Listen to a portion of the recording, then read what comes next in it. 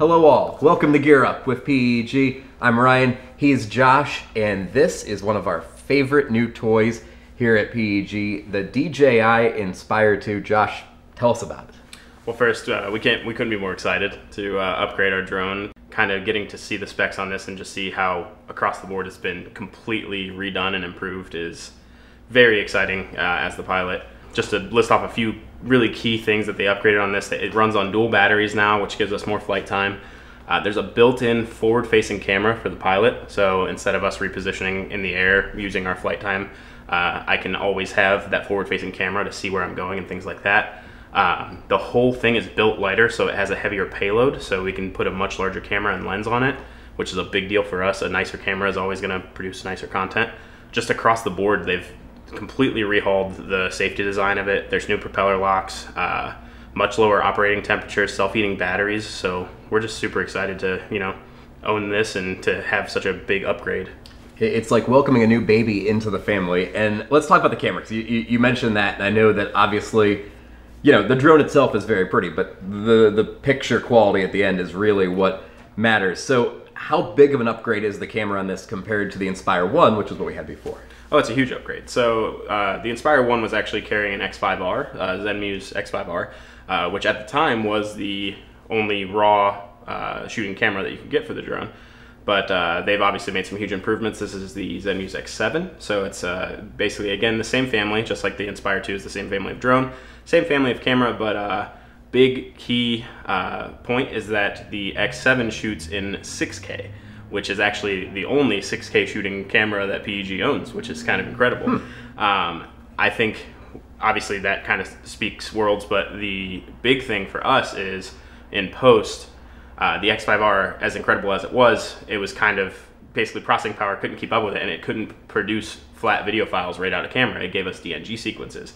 So for every long shot that we had thousands and thousands of stills instead of just getting a fully produced video file right off of the camera.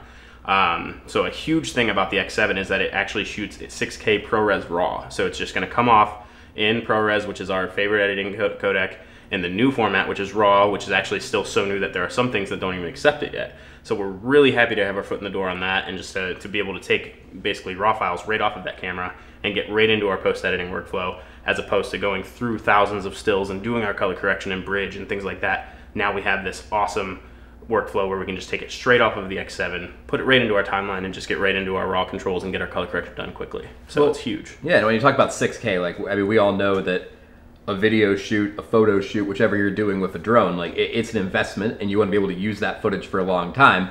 I would imagine 6K, that's going to future-proof things for a while, where anything you shoot with this is going to be evergreen for a really long time. Oh, absolutely. There's still not, not everyone is even fully producing things in 4K as of now. So to be able to say that you have 6K drone footage of your facility or whatever it is you're, trying to get that aerial footage of is just going to future-proof any of those shots, as long as you don't change your logo or anything along those lines. But yeah, there's nothing that's going to outpace 6K in the next 5 to 10 years right now. So that's incredible. Like I said, it's not even really the world isn't fully producing things in 4K yet. So there's still, this is even a step ahead of that. So that's just incredible. Well, and you talk about post, it's got to make it a lot easier, I would guess, from an editing standpoint ever. That gives you even more and more flexibility to be able to crop in on things and really tailor those shots exactly how you want them, right? Oh, absolutely. Especially, if your final product is going to 1920 by 1080, you're able to crop in, I believe it's 8.5 times your frame. So you can take a very small chunk of your 6K frame size, and that will still be full resolution in a 1920 by 1080 final product,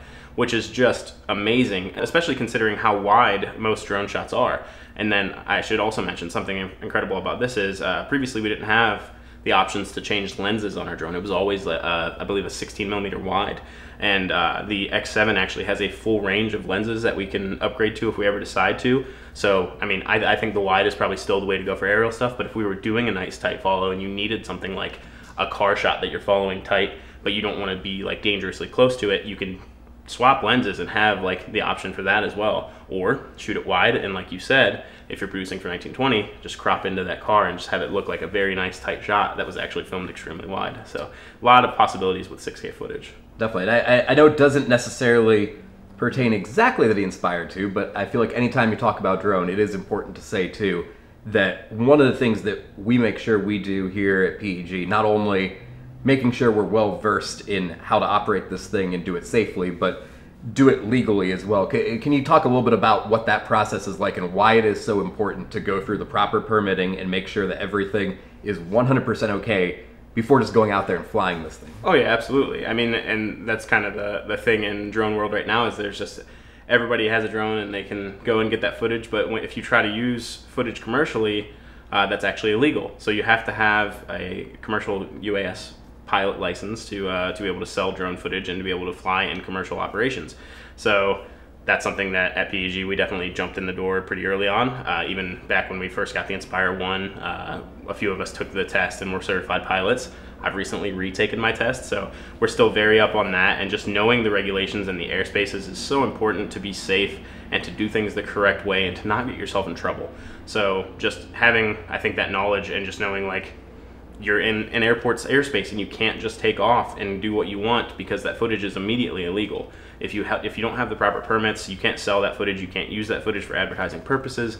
So just knowing all of that and so much more, I mean, that's just kind of the base level of it, is extremely important when trying to capture aerial footage of something that you want, because at the end of the day, you need that footage to be legal and usable and still look good. So I think it's very important that you have the background of legal knowledge.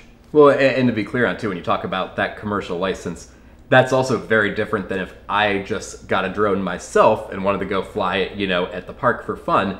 I need to register that drone and technically get a permit for it as well, but that's a different animal than what you're talking about. Yeah, absolutely. Every drone has to be registered, and that's, as the simple reason behind that is you have a registration number that goes on your drone. So just in case you happen to fly it into something and it lands somewhere, that number links back to you. You have to be responsible for your flight. So you have to register the drone and make sure the FAA knows, like, hey, this registration number crashed. We need to contact the pilot, find out what went down and everything like that. So yeah, even recreational pilots have to register, but it's different to actually go and get your license and then have ours is still going to be registered. It's just now also going to have the backing of a certified pilot as well. Definitely. It's a very, very, very cool piece of gear. You can check it out and other pieces of gear on our website, PredatorEntertainmentGroup.com. Also Facebook. What other platforms, Josh? You'll see a lot of me on the Instagram, a lot of volleyball pictures, but we also try to keep it serious with some gear photos and behind the scenes stuff of our shoots. So definitely check out our Instagram. We're really active on there. Yeah, Twitter as well. That's another great place. We try to keep updates going throughout the day. We also have a great blog, PEG Insider, on our website. Post all kinds of stuff on there as well. Some getting to know stuff with the team, but also a lot of really cool industry insight blogs as well that we really hope you check out. So for Josh, I'm Ryan. This has been Gear Up with PEG. Say bye, drone.